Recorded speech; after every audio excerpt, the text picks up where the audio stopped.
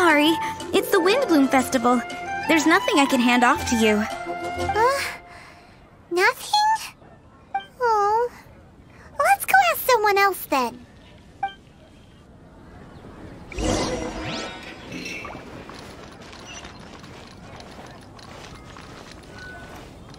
Hello. Is there anything here you need help with? That's a good one. You two helping me during the Windblume Festival? Huh? Weird. Let's go to the Adventurers Guild!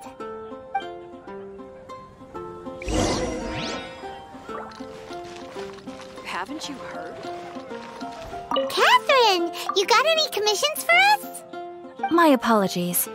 During the Windblume Festival, there are far fewer commissions available. There's nothing I can give to you at this moment. The Adventurers Guild too? What do we do now? Have we been fired?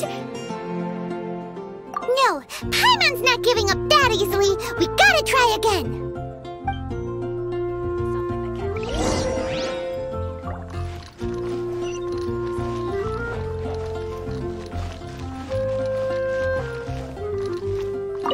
Flora, do you have anything you need help with? Nope. Is that because of the Windblume Festival? What is that exactly? You two haven't heard of the Windblume Festival? Windblume. So, some kind of windy flower planting kind of thing? The Windblume Festival is a Mondstadt tradition, a festival of love and freedom. It's a time of celebration and partying in the city. At this time of year, we offer windblooms to the great Animo Archon Barbados as a sign of reverence and love. We also give flowers to our beloved, a very important tradition. My shop is bursting with customers every Windblume. I guess it's a nice problem to have. The Windblume is the symbol of this festival, a flower that represents freedom and the spirit of the wind. So, what does a windblume look like? That's a long story. My grandma said that even she hadn't been born when the Windblume first appeared. It must have been hundreds of years ago. I don't know why exactly, but everyone seems to choose dandelions when they want to give a gift of windblooms. So, in other words, for the people of Mondstadt, windblume means dandelion? Something like that anyway. At least, that's what we believe in my family. Incorrect. I heard everything you were saying and couldn't help, but you were talking about windblooms, yes? It's Quinn from the fruit stall. Wanna join us? No, I'm just here to set the record straight. Windbloom doesn't mean the dandelion, but the windwheel aster. Greetings to you too, Quinn. Flora, surely there must have been plenty of customers buying windwheel asters from your shop recently. Uh-huh. You see? We loyal windwheel aster advocates are upholding our economic duty. The windwheel aster is both a symbol of Mondstadt and an embodiment of the windmill, representing both wind and freedom. That's what makes it the one true windbloom. Who's with me? Windwheel aster, the true windbloom! Oh? Are you sure about that? Bee! You're here too! The Windblume. Isn't that the Cecilia? Huh? Really? Oh? So, a Windblume is a Cecilia? That's the first I've heard of. What? Don't be ridiculous! Listen, yes, there may be some controversy over the definition of windbloom, but it is the widely held belief among the people of Mondstadt that the windbloom is the windwheel aster, not the dandelion. There's history to both flowers. You'd know if you asked around. And as for the Cecilia, give me a break. What? Just dropping the facts over here. No need to look at me like that. You... Whatever. I'm not talking to you. Huh? Bee? Bee! Weird. What's up with her? Did I say something wrong? Windblume is as Windblume does. What can I say? What? Stop arguing already! Maybe I should go and apologize to her after closing. I don't understand why she's upset, but what I do know is that I will have to apologize regardless. That's life, I guess. Aw, seeing them together like that really gives me that Windblume feeling. Freedom, the Animal Archon, sweethearts. Yeah, that sounds great, nah. But none of you can even agree over what a Windblume is. You're right, but isn't that typical of us Mondstadt folk? Well, between the delicious food, exquisite drink, and fresh flowers, Traveler, I hope you get to enjoy yourself during the festival too. It sounds like such a happy festival, even if the whole Windblume thing is still a total mystery. Let's look around and see what this is all about.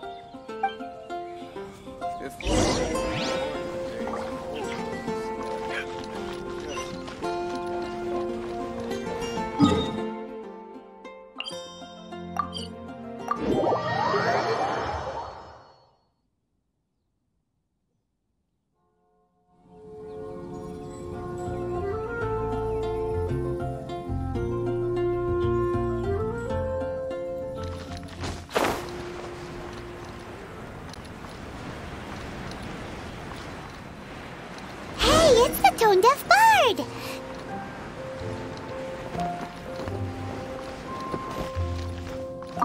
Tone-deaf bard, what are you up to? What's with all the people? Aha! You're right on time. Take a look at my students. What do you think? Not bad, eh? Students? You mean the people anxiously scratching their heads?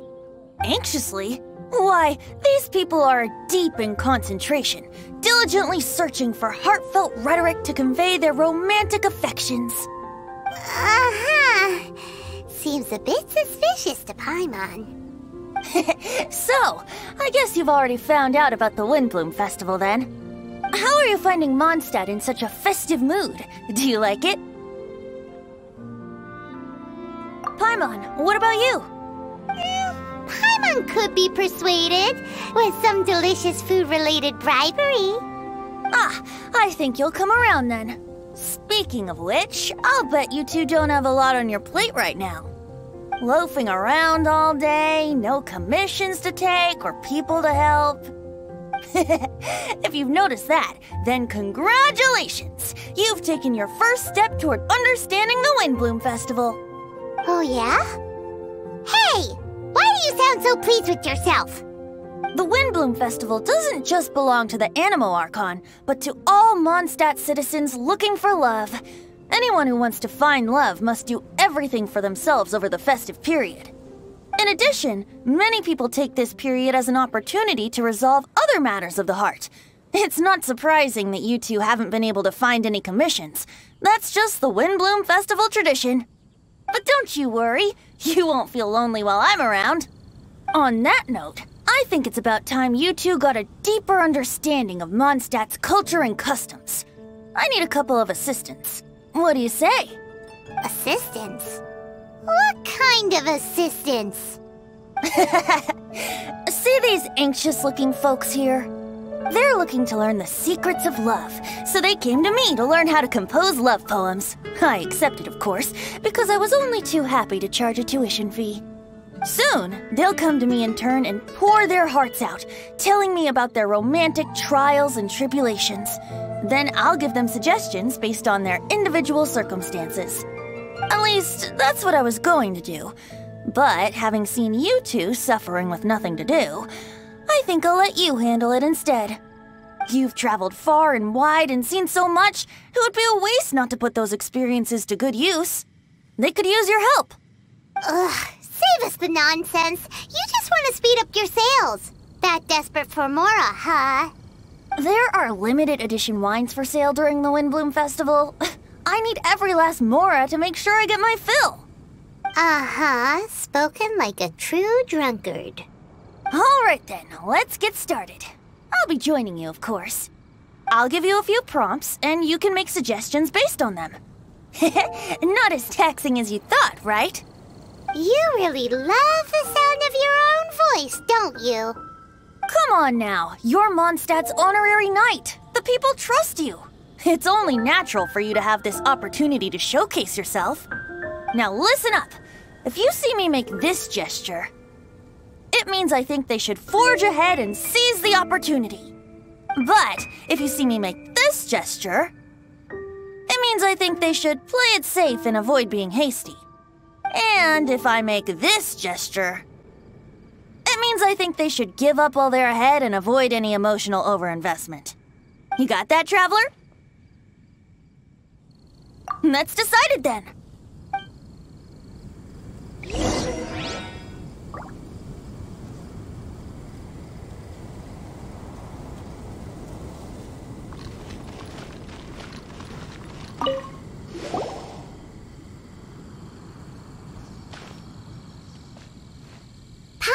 That you are seeking help from the bard over there. Where is assistance? Why not talk to us? Huh? I barely plucked up the courage to talk to the bard. Is he not available? Don't be shy. It doesn't matter who you talk to. At the end of the day, you still gotta talk to your prospective sweetheart, right? Be brave. Let's hear it. Here goes. There is someone I like. Marla. She's cute and hardworking, always helping her family out with the farm work. And sometimes she gets so tired, she takes a nap on a bench by the side of the road. Is she from the city? No, she lives in Springvale, quite away from me. And because of my family, let's just say that our families are quite different. My father objects to us being together. But Marla and I have found a way to work around it. Whenever we want to meet, we go stargazing at Star Snatch Cliff. Well, sounds like you two are getting along just fine. We are. So, what I came to discuss today doesn't so much concern Marla as my father. My father is quite conservative and very strict. Still, it's my fault that I've never told him how I really feel. I'm thinking, if I use this opportunity to offer a Windblume to my father and formally ask for his approval at the same time, maybe he'll support us. What are you planning to say? I want to tell him that, even though Marla doesn't come from a wealthy family, her kind heart and hardworking nature are things that Mora can't buy. Does that sound too childish? Oh, I hope he doesn't yell at me. Oh no. Aw, there. Uh-huh.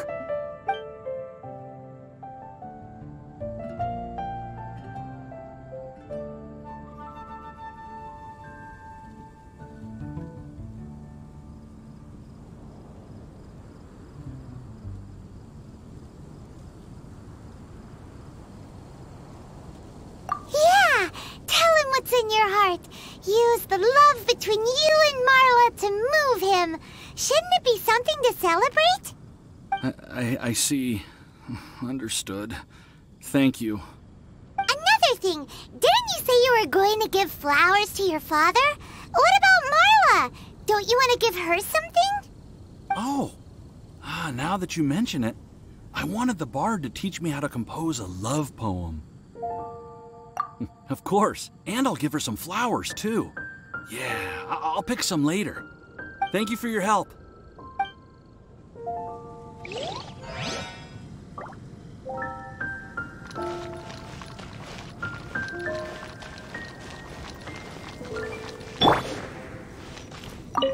Hi, we heard you had something you wanted to discuss with the bard. We're his assistants. You can talk to us instead.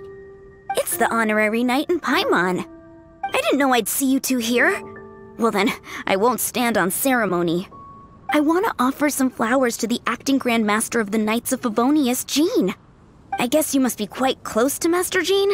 She's an incredibly upright and diligent woman, talented and always gets the job done.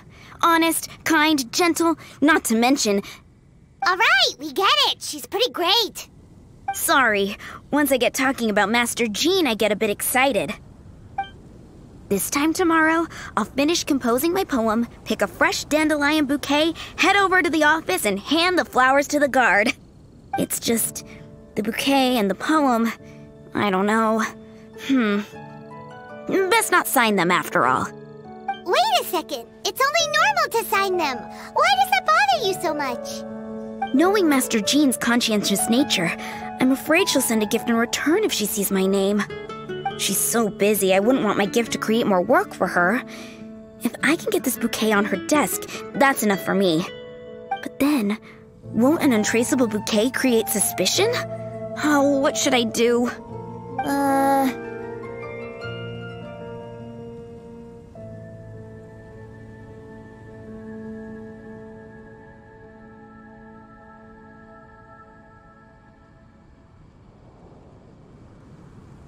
For sure, a random anonymous gift will definitely get thrown away.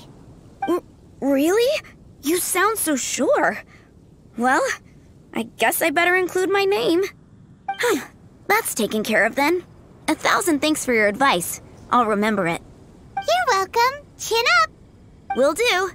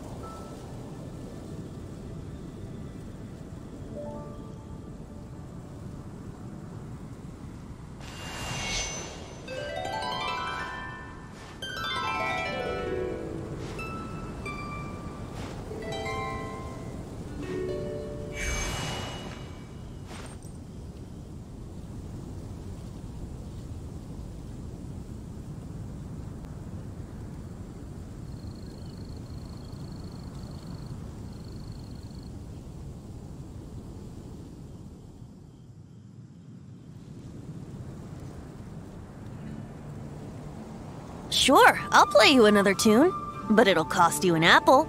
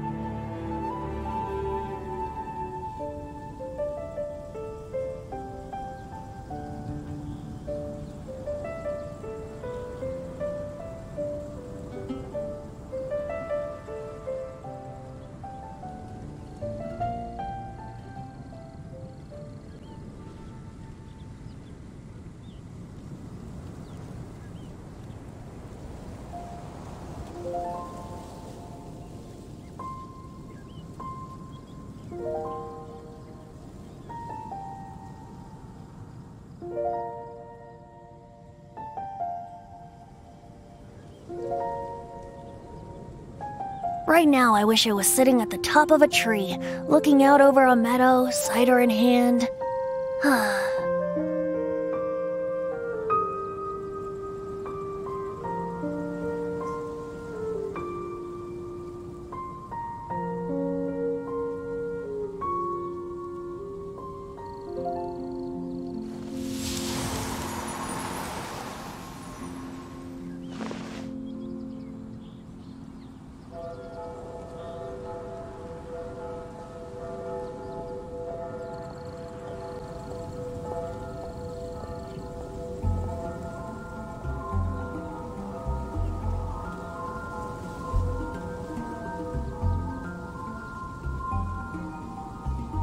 Right now, I wish I was sitting at the top of a tree, looking out over a meadow, cider in hand.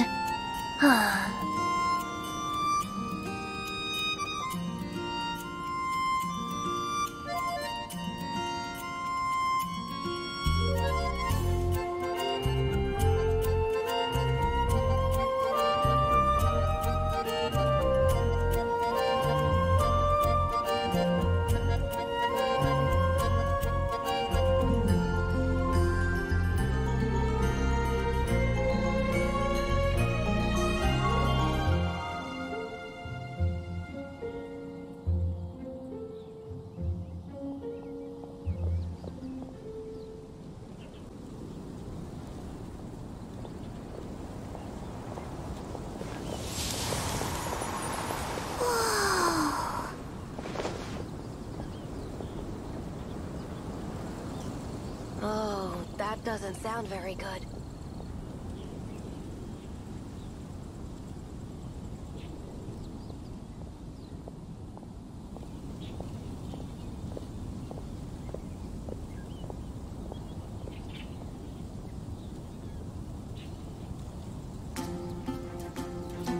Sure, I'll play you another tune, but it'll cost you an apple.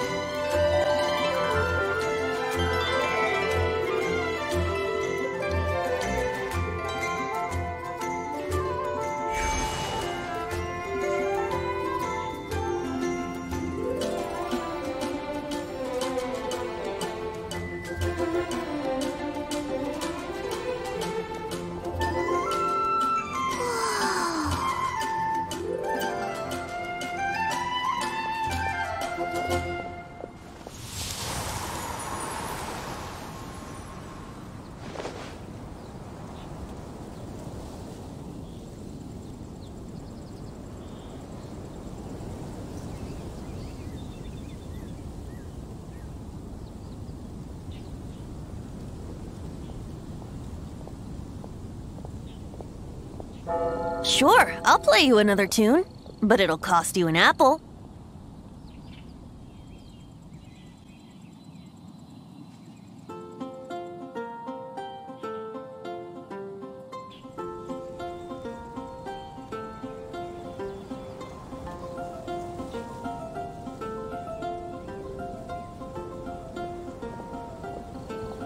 Oh, that doesn't sound very good.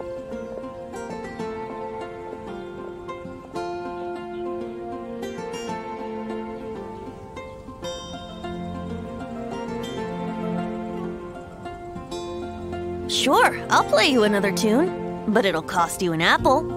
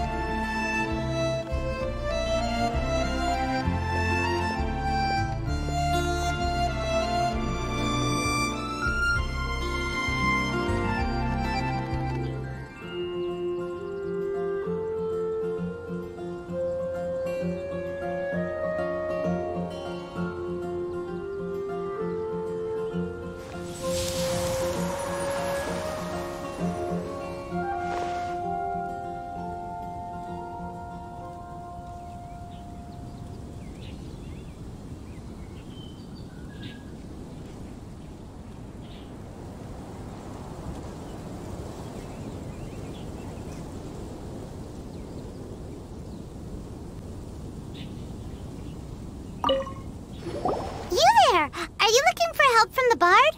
We're his assistants. Why don't you tell us what's on your mind? Oh, really? Well, Okay then, here goes. I'm just such a huge fan of Mondstadt's idol, Barbara Sama. You must have heard of her. She's the super cute one at the Church of Favonius. Not to mention gentle, and she always lifts the people of Mondstadt's spirits with her smile and songs. I'm such a big fan.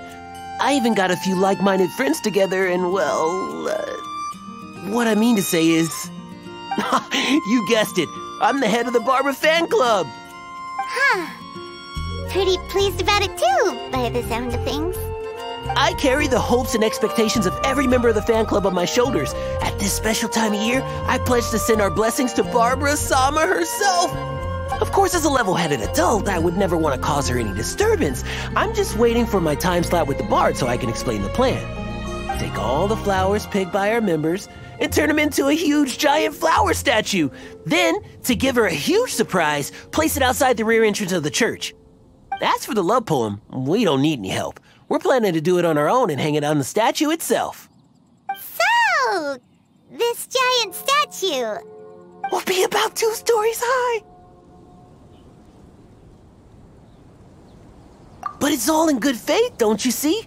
When Barbara Sama catches sight of it, she'll feel the burning flames of our everlasting love. So, what do you think?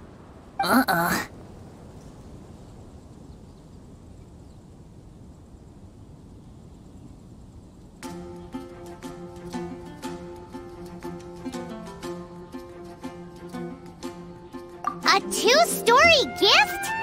More like a gift out of a horror story. Huh? You think so?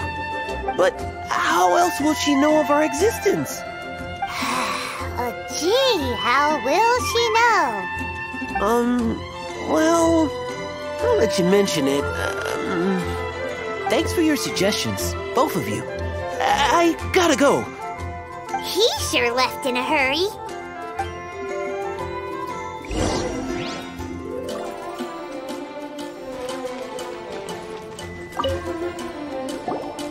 Tone-deaf Bard! We dished out some advice, just like you said. How did we do? Seems like my gestures weren't always translated into the advice I intended to give. I guess I need to work on my communication for next time. Next time? So, who else needs some help around here? What are you 3 up to? Mind if I get in on the action? Kaya! Are you also here for romantic guidance? It's the greatest bard in town. And now, the greatest romantic advisor in town, no doubt.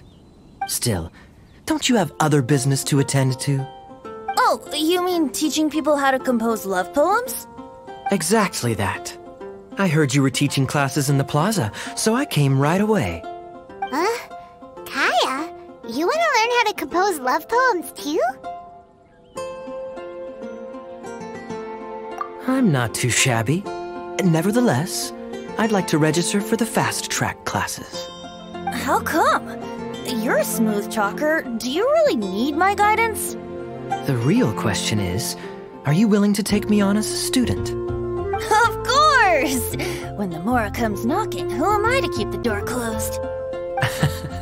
Well then, I guess I'm enrolled. And as your student, may I make some reasonable demands? Aha! Paimon knew there was more to it! Demands? Let's hear them. As students, aside from attending class, we also need homework exercises. Surely a well-designed course would require us to put our knowledge into practice and then have our teacher correct the poems we compose. You mean Venti has to correct the students' homework? Precisely. All in exchange for payment, naturally. These are my demands. Or, to put it another way, I'm actually gonna have to work for a living. Is that so bad? I just think that with things like this, you should see them all the way through. More fun for everyone involved, don't you think? What do you say? I feel like Kaya's knack for mischief is at play here. Still, correcting homework... this is indeed a vital step. And I am curious to see the fruits of my students' labor. Congratulations, Kaya! Your demands have been accepted. As I expected, a reasonable and down-to-earth teacher. Hold your horses.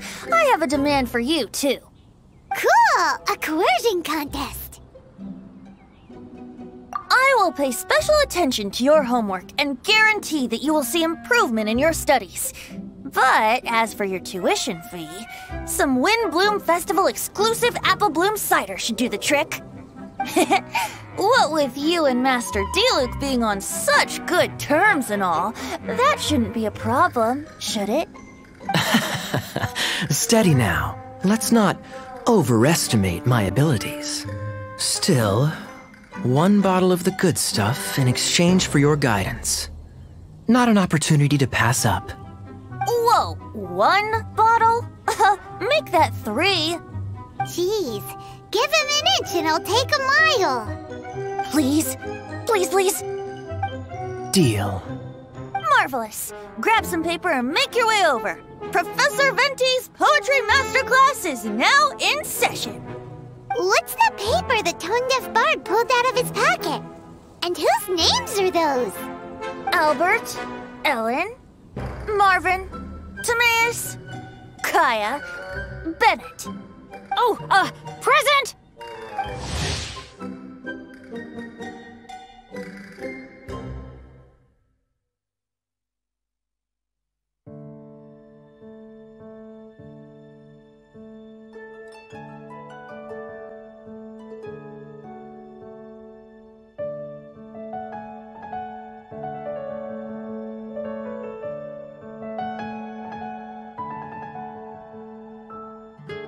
Wow, Bennett's really fired up for this. So you're Bennett? Excellent. I like your enthusiasm. Make sure to channel that vigor into your poetry. Yes, sir! Even adventurers want to learn how to write poetry. I see this is going to be a popular class. Tone-deaf bard's gonna make a fortune. My dear students, in a moment, we will gather by the terrace in front of the cathedral, where I will divulge to you my experiences and techniques in the art of poetic composition.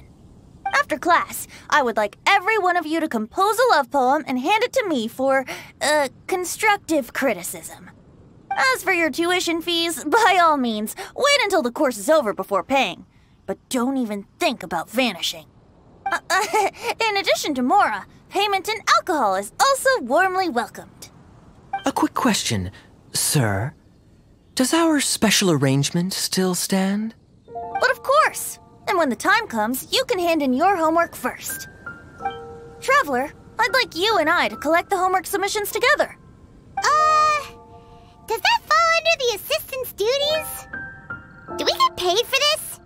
Think of it as an initiation into Mondstadt's traditional culture. An opportunity to immerse yourselves in the Windblume Festival. I'm going to great lengths here to make sure you're a part of the festivities. Not to mention, it would entitle you to a share of the remuneration. Oh, sir, yes, sir! Good. In that case, when Kaya's finished with his homework, let's go and look for him at the Knights of Favonius headquarters. But for now, I've got classes to teach. Traveler, why not make the most of it and check things out in the meantime? The vendors in Mondstadt have arranged all sorts of festive activities.